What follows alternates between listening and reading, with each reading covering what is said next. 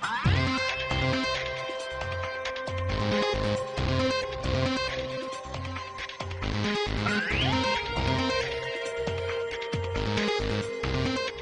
right, guys, today we're talking about power supplies in general.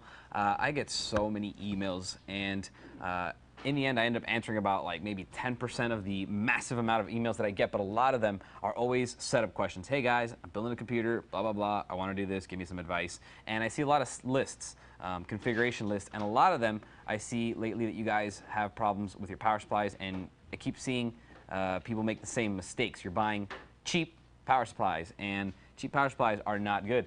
Now, in certain instances, people are kind of backing up on the case and the power supply, spending less money on those because they want to get a better video card, better CPU, and they want to get more memory, or in turn anything more like Crossfire, get a second video card, get a bigger monitor, etc. But the power supply is an intricate part of your computer, especially if you're enthusiasts, if you're a gamer, if you're overclocking, if you want a system that needs to be there, if you're building a workstation, it needs to be reliable. Those are all things that require a high-end power supply, a good power supply that's going to make your computer function the way it's supposed to and not give you problems. I've literally almost had my house burned down because of a cheap power supply. That's not good. I've seen sparks and I've seen fire. It's bad. So I'm going to talk today about what I recommend to the majority of people out there when they send me one of those emails asking questions about what power supply to get or how to change their setup list. And that is getting a Corsair power supply. It's very simple. Now, there are a lot of good brands out there, and there's a lot of ones that are in the mid-range and the affordables. But if you had to ask me to recommend you a power supply, 9.9 times out of 10, it's going to be a Corsair. Reason why? Well, it's high quality. It's literally what you want to get. It's the type of power supply that's going to last in your system for a very long time. It's going to be extremely reliable, has a great warranty, and it's clean and it's efficient. A lot of people don't really care about efficiency. They're thinking it's an 850 watt power supply. How is it more or less efficient? But what you don't know is that power coming in from the wall, it's actually taking up a lot of power out of the wall, more than it's going into your computer. And that difference, that delta in between, is what judges the efficiency of the power supply. Now, these are all extremely, extremely efficient. So let's just jump right into it. I'm going to show you this power supply. Check it out. This is an HX650, very popular power supply. This is going to handle most people's computing needs, even workstations and even gaming rigs with multiple video cards. It's a fully modular power supply, okay, and it's 650 watts. Now, this thing, Corsair is really good with their ratings. They actually underrate these a little bit. Everyone else kind of overrates them. They'll give you a 1,000 watt power supply and call it a 1200.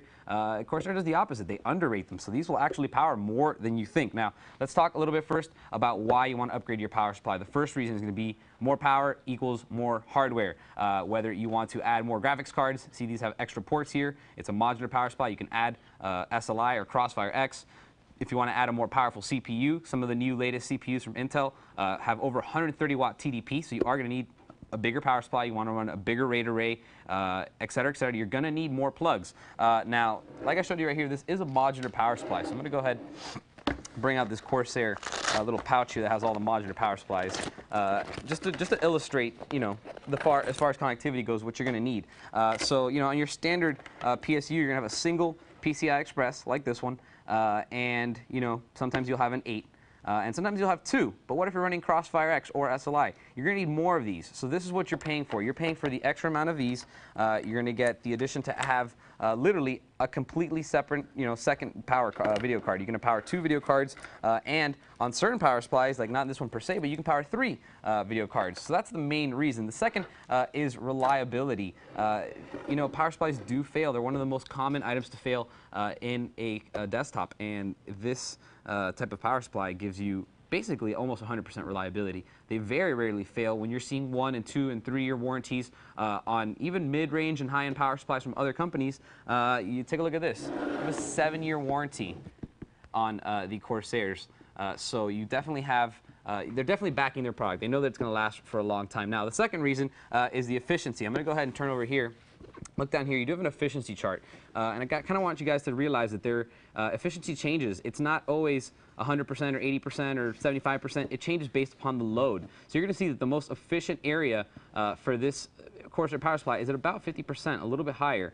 So you're seeing that when you're inputting 115 volts in the black, it's at 84% efficiency right over here. It's even above. It's like an 85% efficiency when you're at 50% load, but when you're over here at 100% load, it drops down to 82, but that's still pretty good. If you can find this chart on another brand, you're going to see it's not as good. Corsair definitely has some of the better ones out there. Your efficiency is important to you. It's going to save you power, it's going to save you heat, and more importantly, for enthusiasts, is that it gives you clean energy. It is going to give you a better overclock with that cleaner energy, and it's a big difference. You'd be surprised how many, even if just a few megahertz on your base clock, what that'll do though. I mean, if you're running a high multiplier, that's going to give you a high overall frequency. Also, right up here, take a look at the noise levels. Same thing. You know, the higher you go, the more noise it's going to make. So down here at 325 watts, which is where most computers are, with a quad core and memory, when they're at idle and they're not really doing stuff or playing a simple game, you're very quiet on this power supply. It's because it doesn't produce a lot of heat, high-grade components, but it does get louder, of course, as you crank up. It's going to get louder. 40 decibels is still pretty quiet, though.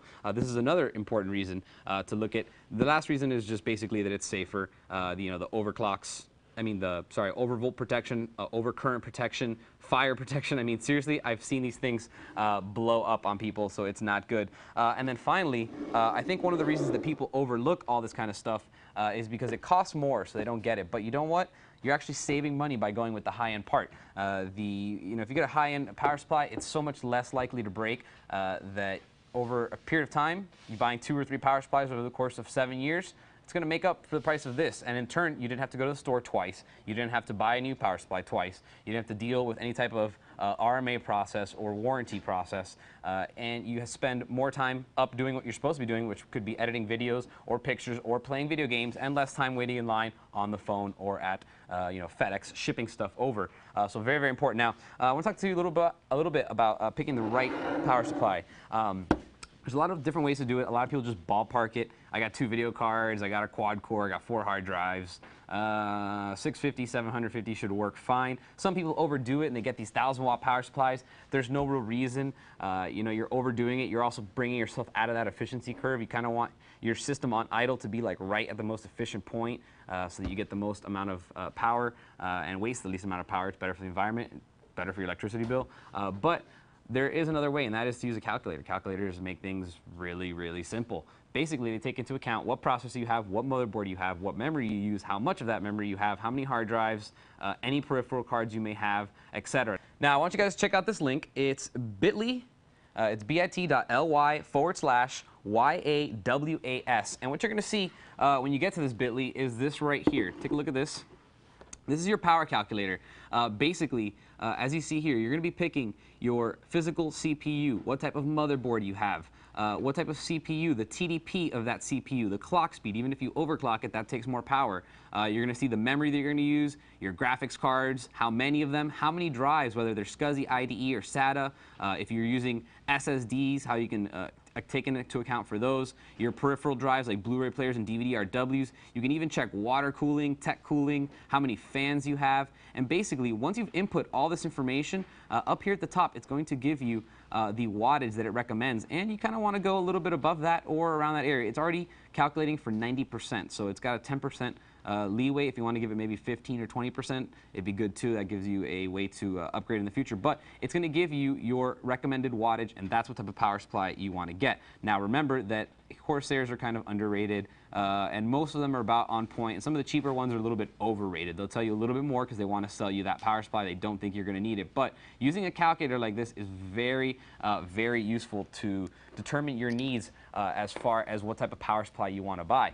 So it's very important to pick the right power supply as far as efficiency is concerned. You want to get the better power supply for a multitude of reasons, but reliability, overcurrent, and overvoltage protection are top-notch. Having the 7-year warranty is always great. Saving the money is important. And then last but not least, the ability to hook up more hardware to get more connections, more SLI, more crossfire, more power for your system. So if you're gaming or you're using it as a workstation, you're going to do things faster, you're going to beat that guy, you're going to get the headshot, or you're going to get that movie edited just that much faster, and that's money in your pocket. So there you have it, just a quick overview, and that's basically just a push towards high-end power supplies.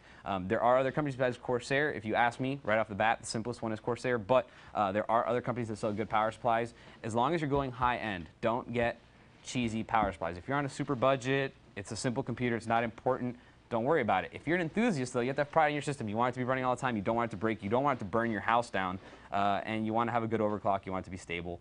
this is a good way to go. A Corsair 650 watt power supply. You can't go wrong with it or anything from the Corsair line. And that's basically it. Little PSU knowledge for you guys. If you have any questions, feel free to email me, and I'll see you guys next time.